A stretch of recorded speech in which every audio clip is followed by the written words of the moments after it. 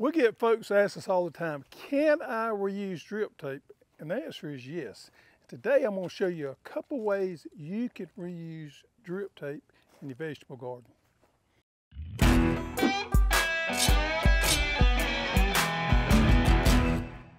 Now there's a lot of compelling reasons why you want to use drip tape in your vegetable garden. Number one is putting that water underneath the plant and conserving as much water as we can. If you've paid your water bill lately, you know water's gotten kind of pricey. When we put this drip irrigation underneath our plant, we don't waste any water. We're putting it directly where we need it. Another thing is fungal problems. A lot of times, leaf wetness causes disease in plants. And when we overhead irrigate, we keep that leaf wet longer than it needs to be, and it sets us up for diseases. With drip irrigation, we cut that down, and we don't put the moisture on the leaf, we put it underneath the plant where it needs to go anyway. When you make the investment into a drip irrigation, a lot of the components of drip irrigation can be used for years and years and years. The hard fittings, such as the row ends, the T's and the elbows, the figure eights, the row starts, and even the filter regulator combo can be used for a long, long time. I normally just take them up, rinse them out good, try to get the dirt off of them. On the filter regulator combo, you know, you will every now and then have to take the filter out and clean it. But these things will last for years. Now I try to keep them out of direct sunlight. When not in use, I'll clean them up, put them inside my barn until I get ready to use them again.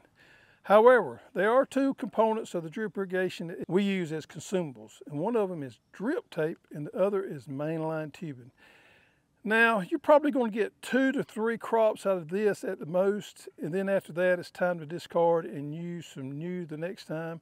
And it's not necessarily that they won't last, but it's just not worth the effort to try to roll this stuff up and try to reuse it again.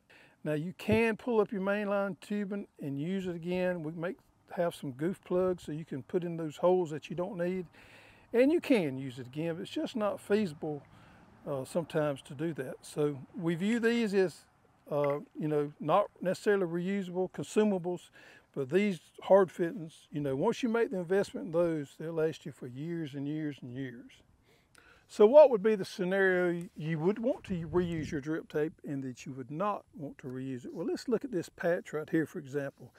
This is where I grew my sweet corn in the spring, and my row spacing is set up on 36 inches apart. Well, that's pretty standard row spacing, but what if I wanted to plant something on 40-inch spacing, or if I wanted to plant something there? Then that would be a situation I would probably pull the drip tape up and put down new drip tape to get the exact spacing I wanted to get.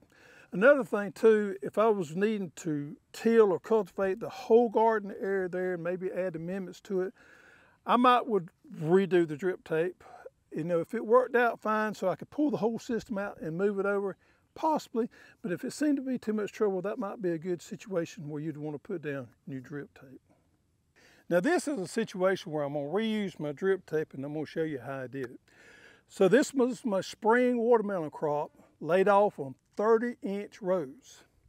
Well, I want to plant tomatoes, my fall tomato crop here on this end, and I want my row spacing different because I need more room for my tomatoes. So what I did was I used a tarp, or you can use Roundup, either one, to spray the area here to kill the vegetation. Both of them do the same thing.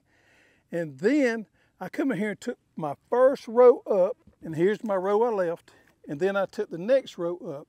That's going to give me 60-inch row spacing, which works pretty good for my tomatoes. And I basically just cleaned it up with a rake best I could, got the excess vegetation off.